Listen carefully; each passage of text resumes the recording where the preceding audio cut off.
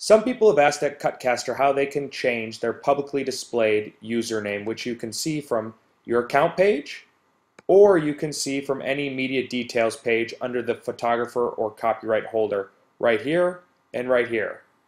To change your publicly displayed name, all you do is click on your account and go under your account and edit profile, and you can change your public name here to whatever you like. I'll change mine to Donkey Kong just to have a little fun. And then click update, and it should say your profile has successfully been updated down here. And now if I go back to my profile page, I'll see that my new publicly displayed alias is now Donkey Kong.